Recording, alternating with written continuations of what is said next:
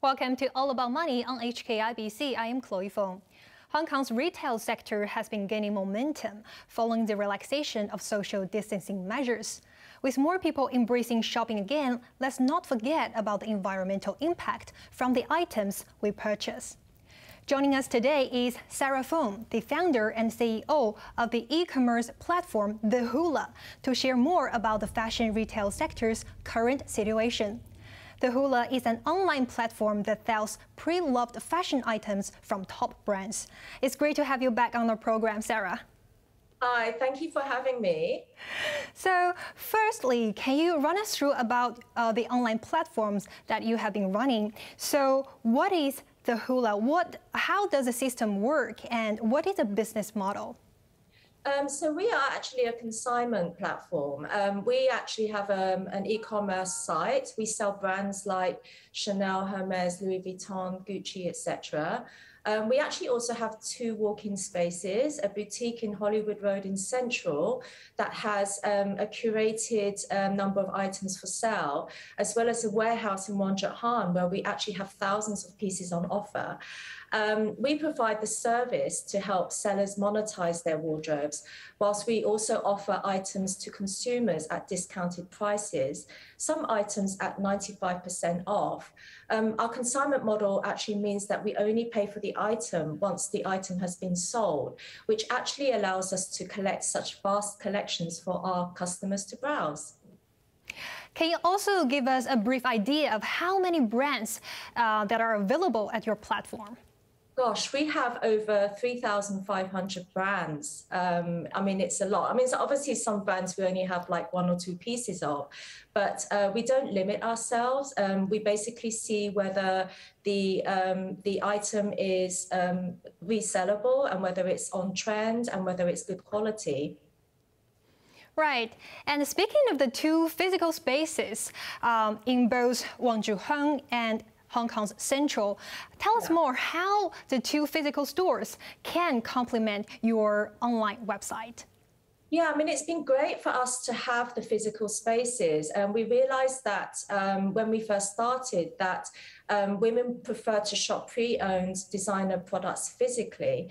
And since we opened the central location, we have a service called Try Before You Buy, where customers can select pieces online and then they can request to see it at one of the stores that's convenient to them. We also have a click and collect service where shoppers can purchase online and then pick it up to try it on in one of the stores. This makes it easier for them to return items should they need. And every week we actually release over 150 items online, whilst in Central Store we deliver 2 new drops every week. So there is always something fresh and new to see. That's great. Now, we know that Hong Kong has been known as a very vibrant, retail sales hub, but the sector has been severely impacted by the pandemic. Especially now, we just went through the city's very challenging, the fifth wave. So I wonder, how has the city's fifth wave also, impacted your business? Yeah, I mean, of course, it's been a pretty scary few years and a pretty scary few months, I guess. And when the news first hit of the virus, we were actually relatively small. This was, obviously a couple of years ago. So we only had a few members of full-time staff, so it was relatively easy to navigate. Even though my business has been fortunate to have actually grown during these past 2 years, I think it's because our business model is somewhat recession-proof. We did have to make some really tough business decisions. And obviously, COVID has been extremely stressful on one hand, but we've also benefited on another hand because, for example, commercial rents have dramatically decreased. And so we were finally able to afford something in the middle of town, like a shop of our own. And we would never have been able to do that a couple of years ago. And also another thing is that sustainability has become such focus for people that it's actually making our business model even more relevant than before. Right. And also tell us about how your business having adapt, amid the fifth wave. Were you using specific strategy to help your business survive this difficult time? Are there any innovative methods you have been using? Yeah, I mean, I do believe that businesses, especially small businesses, need to be very nimble and to be able to adapt with the environment around them. So when COVID first hit, we actually started selling on several bigger worldwide marketplaces. So we were diversifying our audience and not just selling locally. This also provided a well-needed cushion for such uncertain times in Hong Kong. But more recently, for example, for Women's International Month this March, we offered our customers 30 minutes virtual styling sessions for free with 2 of our in-house stylists. This was a great way to give back to the community and to drive engagement, to create personalization and to get to know our customers more, and hopefully to drive online sales. It might seem like a strange thing to do, but when business is tough, sometimes it's better to give versus going on a defense, I think. Right. Can I understand that being as a founder of the e-commerce platform, the e-commerce seems to be less impacted by the pandemic. Is that right? Compared with the physical, more of other, physical stores in the shopping malls? You could say that. I would say in 2020, our sales online definitely peaked. However, since we've had the central store, our e-commerce sales have dropped slightly because people just love coming into the shop.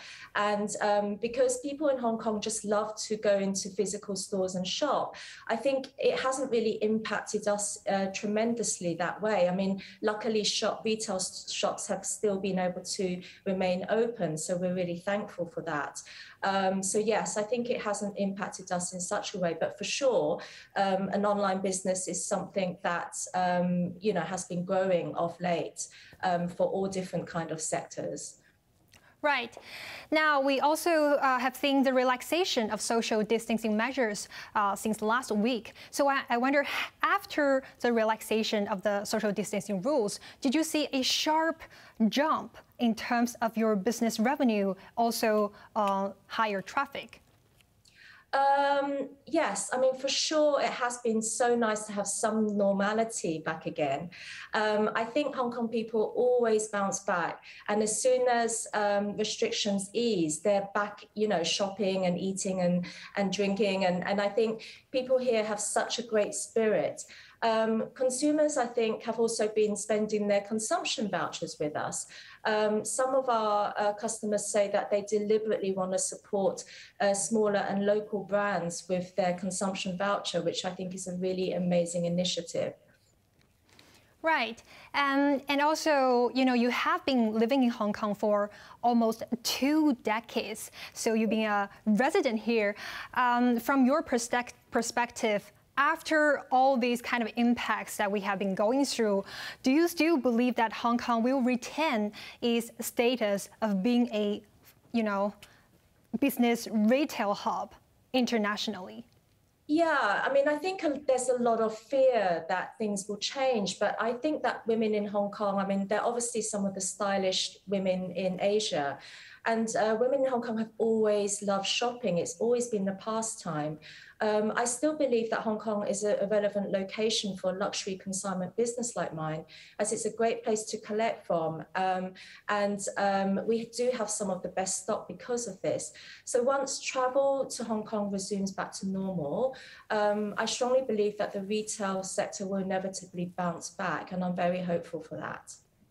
Right.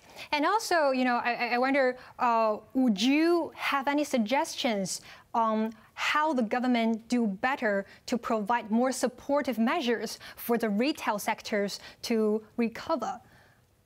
Well, I mean, ultimately, I think rental has always been a very big issue and hindrance for small businesses and creativity in Hong Kong.